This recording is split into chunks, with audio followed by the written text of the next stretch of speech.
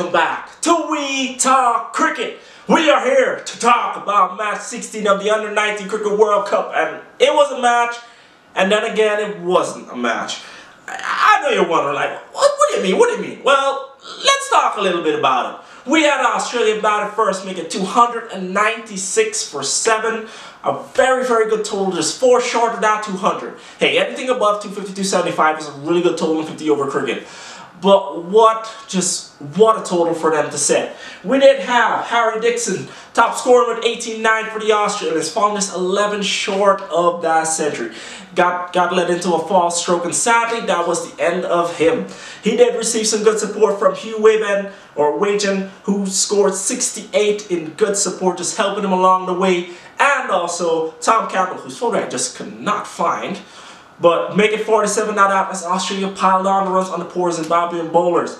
Bowling for Zimbabwe, we did have Brandon Sunguru, Ryan Simbi, and Matthew Skoken all picking up 2 wickets each as they tried their best to just stem the flow of runs. But unfortunately, the Australian batters were really good. A good pro for them is that they were able to pick the gaps and just like, they did it really well. Like, they did not miss out on short pitch or full deliveries. They capitalized, and when they capitalized, they got the gaps. Like almost 90% of the times, they got the gaps, which led to many runs being scored. Just saying, it's a good pro to have. I didn't really find a con. Like, when you're looking for quick runs at the end, you will lose wickets. It's acceptable. The one con for Zimbabwe is that they were not able to stem the flow of runs. Yeah, they were able to pick up little wickets during intervals here and there, but they still weren't able to stem the runs and, you know, break the big partnership between Wagen and Dixon, which was needed. All right. Really wish they had done that, because that would have turned that match around on its head. Now, Zimbabwe comes out to match, and that the first part is where that's the match. And then the not a match, is the second part, where Zimbabwe got bundled out for 71 all out, giving Australia a victory by 225 runs. Yeah. Remember when I talked about lack of footwork? Evident here again in this game. So evident in this game. Footwork, one of the basic fundamentals, especially for a batter, is not being used properly. And batting coaches, please talk to your batters. Get them up to par, because they need that footwork. They need it, alright?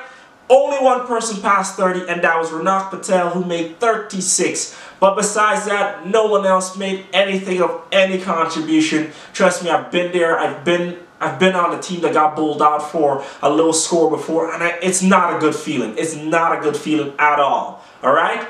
Bowling for Australia, we did have Harakirat Bajwa picking up 4 for 50. I think it was his first match he played in. 4 for 50, leading the charge for the Australian bowlers. He did receive some good support from Mali Beardman and Aidan O'Connor, who both picked up 2 wickets.